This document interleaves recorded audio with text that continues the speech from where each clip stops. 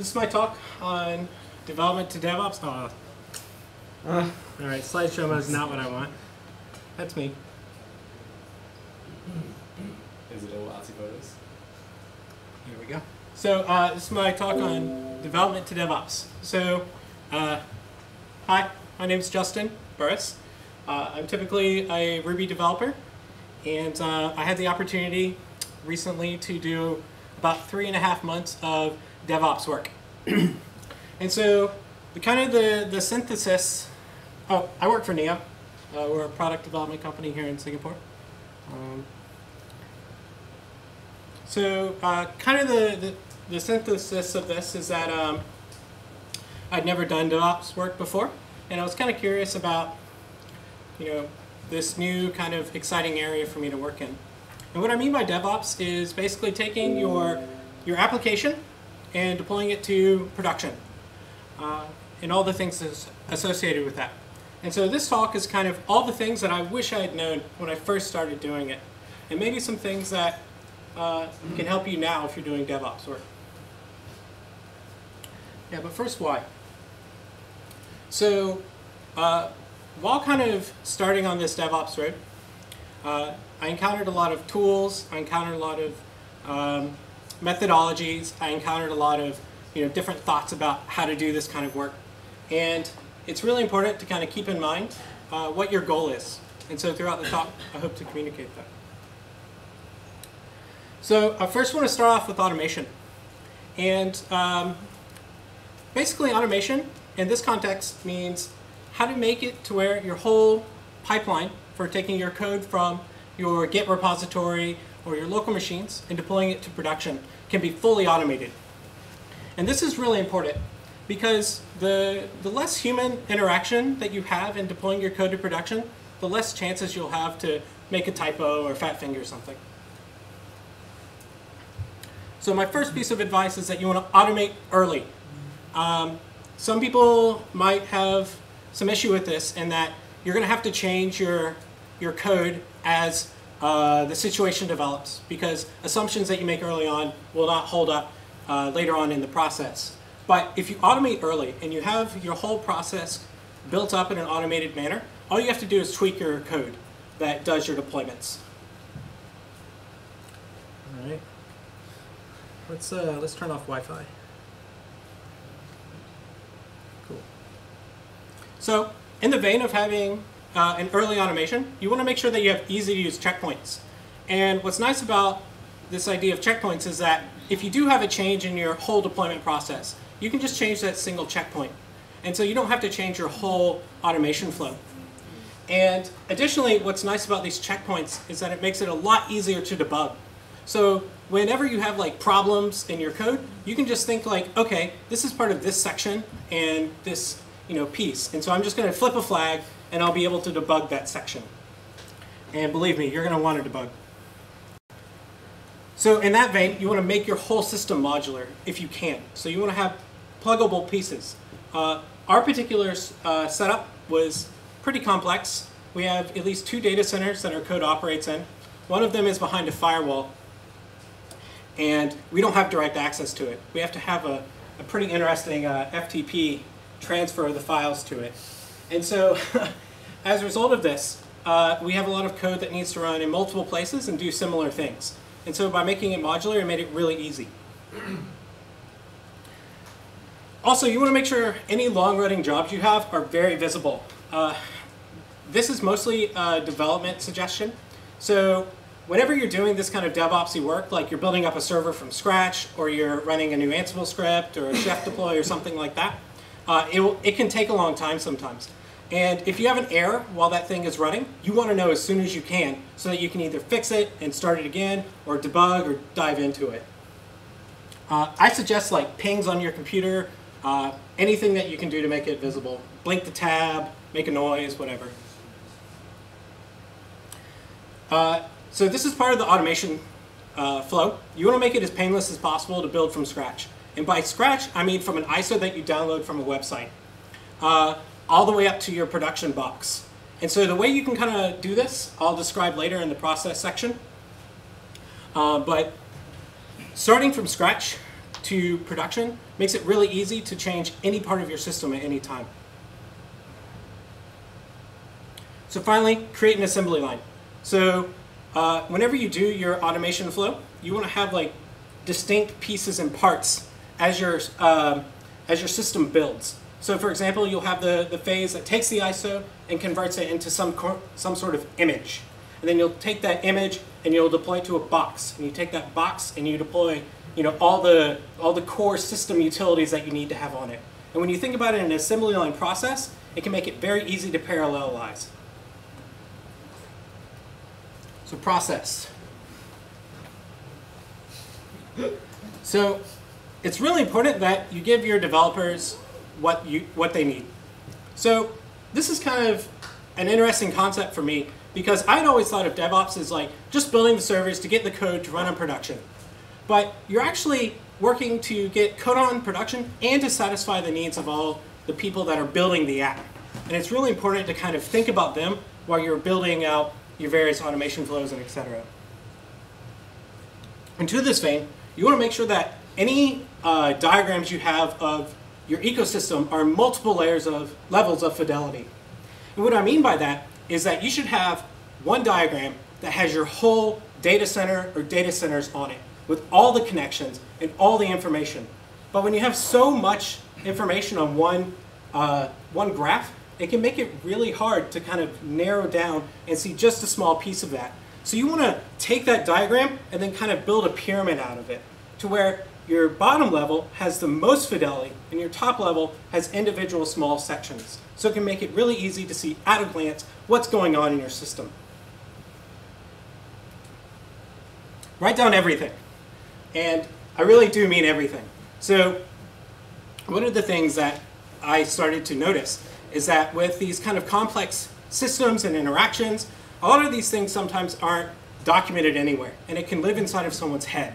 They might have a very strong vision for the way that all these servers will be built and deployed, but if it's not written down, it's not that useful because you have to constantly go to them. But if you have everything written down somewhere that's accessible, it makes it really easy for the whole dev team to be able to get into it and see what's going on.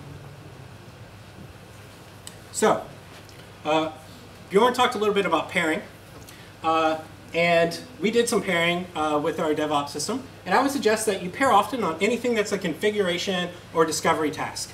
So if you're trying to learn the best way to deploy a particular software package or to build like an RPM from scratch, things like that, I'd really suggest you pair with another developer. But that said, you should really pair sparingly on things that are just tasks that you automate. So if you're building out like your Ansible playbooks or your chef recipes or whatever else other crazy things you do, you don't really need to pair on that stuff because it's just kind of like once you figure it out, you just do it. So borrowing from Python, explicit is way better than implicit with this stuff. Whenever you have these kind of implicit assumptions that are hidden somewhere in some like piece of your code, it can make it really hard to kind of know the whole flow at that point in time because there's so many complex systems. So for example, in our setup, we had about 36 distinct servers that all ran like different pieces of software in different data centers. And so for me to like get my headspace into this one server, for things to not be explicit would mean that I have to hold a whole bunch of extra context in addition to the context for just that one server. Also, validate what you build. So this is really important. And what I mean by validate what you build is that when you're building out these servers and all this code that lives on them, just due to the nature of it, you're going to be making assumptions about what the dev team needs in terms of the software packages, what your business owners need in terms of like the connections that these servers make with each other. And so anytime you have an assumption, you should definitely validate it. An example is we thought that our packages wouldn't have access to some specific software utilities, and so we did a lot of work that we didn't need to do to kind of work around that restriction. But if we had just like communicated with the business owner about this assumption we had, we would have just been able to knock it out and not even worry about it. So upkeep. During the nature of all this kind of automation and process and all these software things that you're using and you're gluing together, you're going to have inevitable upkeep of them. So I really recommend that you have a utility belt. Pulling straight from Batman on this. So a utility belt is basically just your software tools that you use in order to build out your environment. And what's great about thinking about things in terms of a utility belt is that you try and use these tools to the best of their ability, and you only start to branch out and write code when you have to. And this is like a really important point, because the more code that you write, the more chances you'll have to mess things up. And so our utility belt consisted of our VMware setup and a tool called RBVMoni, which allows you to script VMware environments with Ruby. I really love this tool. It's awesome. It's a little obtuse in the way you configure your boxes, but essentially what this enabled us to do is to pass a few flags, and we could spin up our whole environment with a single command at the command line. Ansible is a tool that we use to actually build software packages on the box. Packer is the tool we use to take an ISO and turn it into a VM, an image that we could use to deploy with VMware. And then for a little while we were using Trello to kind of manage all these like tasks that we needed to do. We've since moved to another tracking system, but just have a tracking system. What do you use now? We use Mingle now, which is the ThoughtWorks product. Yes. Yeah. So you want to make the paying development trade-off every day. And so what I mean by this is when you're working on this stuff, you're going to have a lot to do. I mean, just tons of work that you have to do in order to get this stuff spun up. And so you only want to start developing code when it becomes painful. But you need to make that decision every single day. If you find that you're doing something like more than once, a week or whatever it is good for you, you want to automate that. This may sound like really plain to people who have done DevOps before, but do not assume your app's going to copy and paste into production. It won't. There's going to be all sorts of like strange differences between like your Mac box that developers work on, and then like the Red Hat Enterprise Linux box you're deploying to, and then even between your different servers. If you run different operating systems, there's all sorts of crazy things you can run into. Even differences as subtle as like Red Hat 6.1 versus Red Hat 6.4. These things all have different packages that they bundle up, and sometimes they have different patch levels, and there's a lot of things you need to consider. And so that's why you want to get things to box as soon as you can. So whenever you do this, you're inevitably going to face problems in your debugging cycle. And so my suggestion in that is whenever you have a problem, you want to profile backwards. And what I mean by this is that you don't want to immediately dive into the deepest level of your stack. So you don't want to just debug down in like the actual box where the commands are running. You kind of want to take a higher look, in my suggestion, and kind of make sure that everything is working from the top down. Because typically, the actual system utilities work just fine. And you probably have some assumption somewhere in your code that's not actually true in reality. And so inevitably, when you write all of this automation code, you write all these glue scripts together, and your assumptions are validated, they're invalidated, there's going to be pieces of your code that are just no longer relevant. And much like a garden, you need to weed these things out. If you don't, you're going to end up having a lot of extra baggage that you have to maintain and think about whenever you dive in. So, TLDR, if you take only one thing from each of these points, if you're going to automate, you want to create an assembly line. If you're going to keep a process, you want to validate what you build. And finally, you always want to keep that garden tended. Thanks.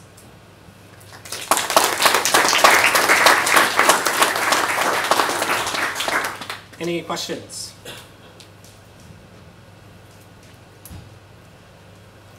Nope. How do you test? Good question. I should have included a slide about that. So this is maybe a controversial opinion, but when you're doing Ansible deploys, I kind of believe that Ansible does your testing for you. So if you think about Ansible as maybe like Cucumber-ish, you say like, okay, box, I want you to have this piece of software with this configuration and this setting. And then Ansible goes out and it does it for you. There are tools that enable you to test things like Ansible, but we just found them really redundant, and they didn't help out very much. Our Ruby code that we used is Glue. You could definitely test that, but once again, we didn't find it very useful, because if it didn't work, it just would blow up, and then you would know immediately, because you have a whole automation flow with this thing.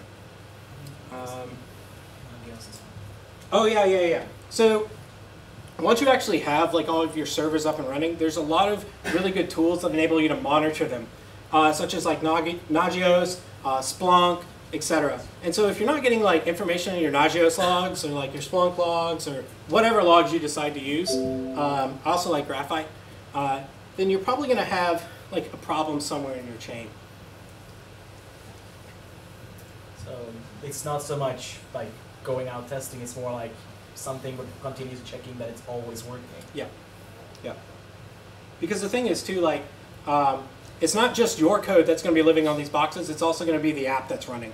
And so essentially, if you think about this whole system is set up to like make sure an app runs, as long as you have something that checks that makes sure that app is running, then you can be reasonably assured that things are okay, from what I've seen.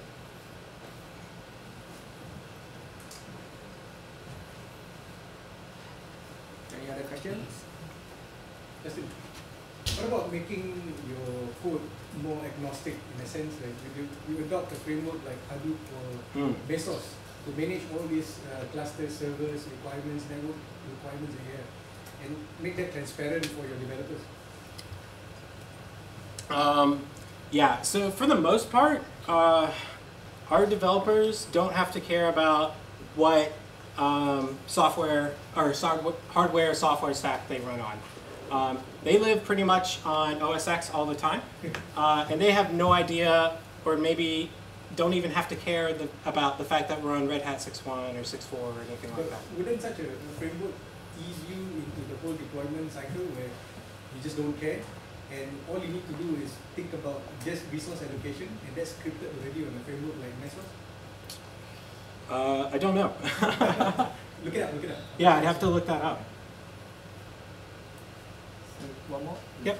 Have you taken, I mean, a lot of what I'm hearing and a lot of what I've run into in my own situation is parity between developer system, test, deployment, production, and keeping everything in sync, the pipeline, if you will.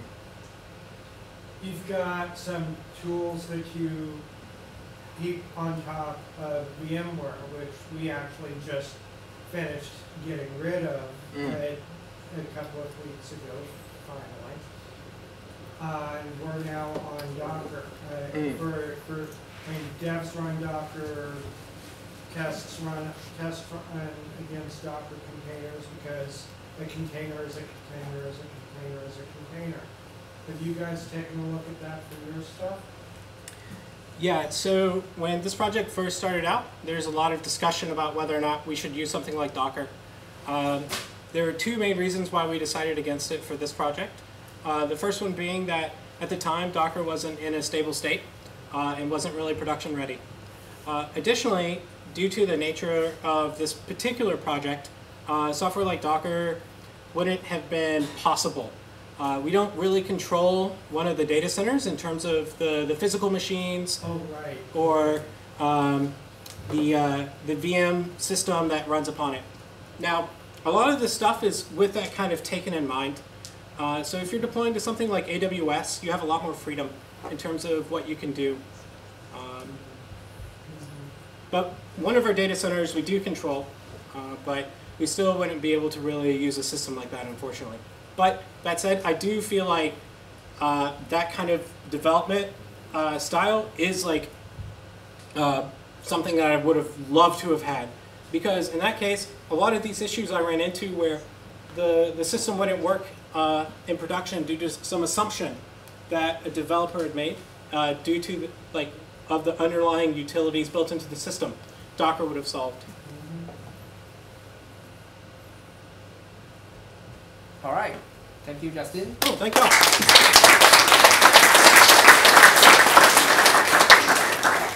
Okay, so let's do the 5